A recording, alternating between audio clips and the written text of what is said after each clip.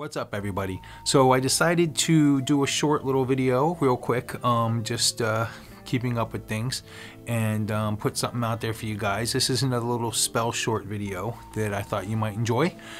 This one has to do with protection, so I know a lot of you like to work with protection and whatnot, so what the heck, thought I'd do a little spell that I learned a while back. I don't know where I learned it from, but it's a pretty cool little spell, and thought I'd introduce it to you.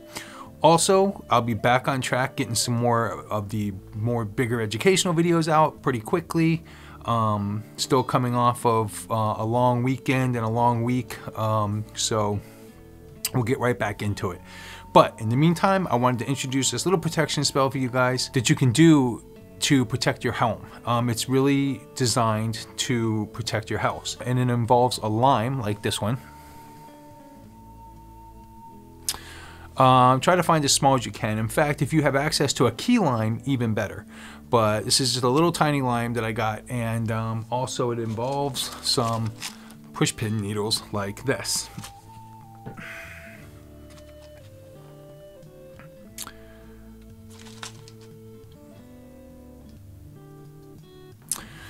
And we'll get over to the workbench and I'll show you how it's done. Very simple spell, very easy, involves all intent.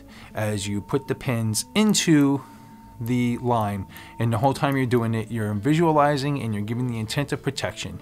And when it's all over, you hang it up in your house, somewhere, wherever it may be, near a door, anywhere in your house that you feel comfortable with hanging it, and you just let it sit, and it'll dry out and shrivel up, and that's what it's meant to do. So just stays there for as long as you can. I do one about every year or so, redo it about every year, but in the meantime it's there to absorb all the negativity and shrivel up and take all the negativity. So let's get over to the workbench and we'll show you how it's done.